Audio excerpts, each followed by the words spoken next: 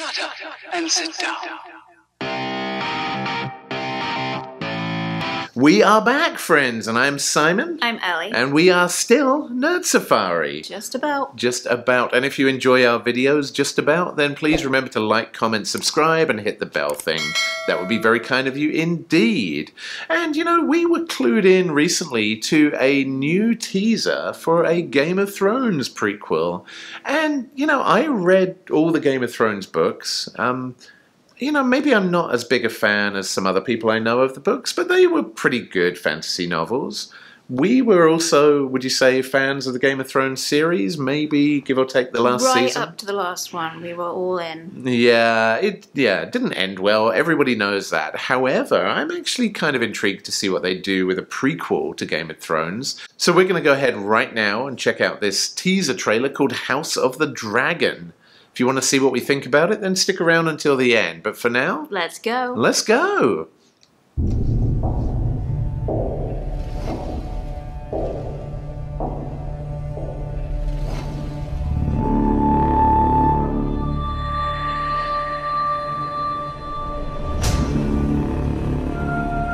Wow, 200 years before. Gods. Kings.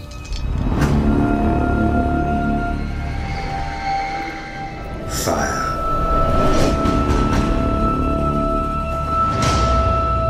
And blood. Cool.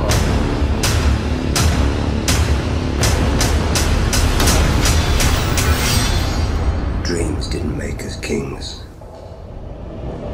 Ah, Dragons interesting. did.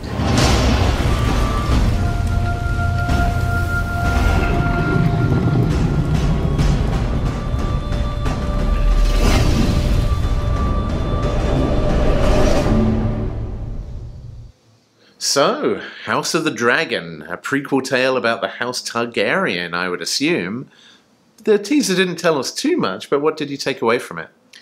Yeah, it was quite teasy, which I do appreciate because it kind of showed you the quality of it. I mean, again, we've got those really incredible set pieces. The costuming is immaculate and incredibly intricate. So it kind of gives you hints like that, so you know, yep, we're back in Game of Thrones. The quality is back up again. They're making good choices with that. I'm looking forward to finding out more about the House of Targaryen because I feel like it's one of the more interesting houses, and we didn't really get much kind of insight into the history and kind of the politics of that house because we only had one of them left at that point. That's one of the things that I'm looking forward to, not just because I am obsessed with dragons, but that's definitely an aspect of it. Maybe I could learn how to train a dragon. Ah, how to train a dragon indeed.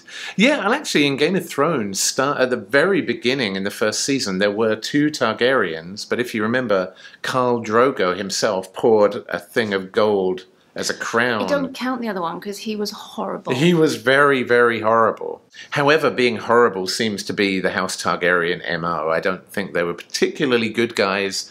Although I guess Daenerys and Viserys, and it's been 10 years since I read the book, so I could be wrong. I thought they were born from the Mad King, I thought he was called, so maybe they just came from a bad line. But yeah, I also really like this. It's funny because like, George R.R. Martin wrote the books and was heavily resistant to having dragons in them at all. But I think most people found the dragons probably the most compelling thing in the book. So everything's better with dragons. It really is. Thinking? Yeah, he bowed to pressure eventually, and I'm sure he was glad he did. I don't know, and I'm sure our viewers can educate us. I don't know how involved George R.R. Martin is with this project. I kind of feel like HBO have now just taken the franchise in their own direction.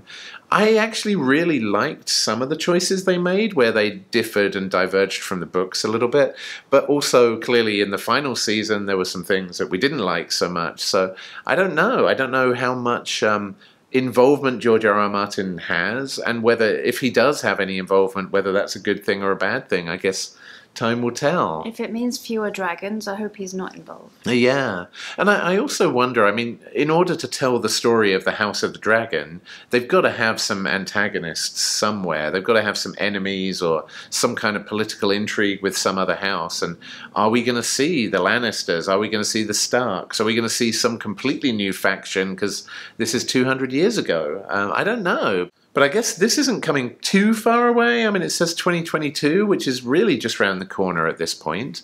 But I don't know. I'm hoping we're going to see some real trailers. And, you know, maybe there are other houses involved here that could give this a really different feel as well, as we saw with the rest of Game of Thrones. And they've got 200 years to play with this as well. I'm kind of hoping, in some ways, I think it would be nice to dive back into a really long, extended Game of Thrones universe again and kind of really stretch out those 200 years. But in other ways, it would be nice if we could just kind of skip a little bit towards the bit we got to, like where the previous series started, so we could see kind of, you know, we could start to see familiar characters. That would be good too. Yeah, I don't think we're going to see familiar characters in this. I mean, that's just my opinion, but I mean, not 200 years old. No, exactly. But I do wonder if they're doing House of the Dragon, are they going to do House of the Wolf or House of the Lion, maybe for the Lannisters?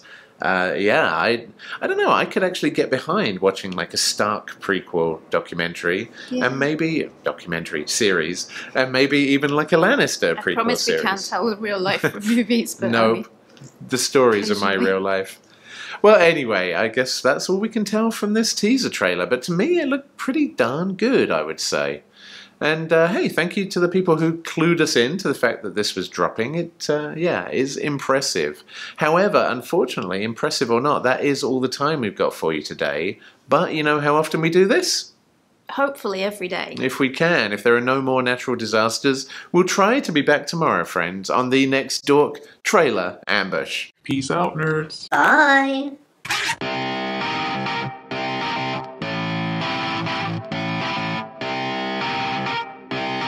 Shut up and sit down.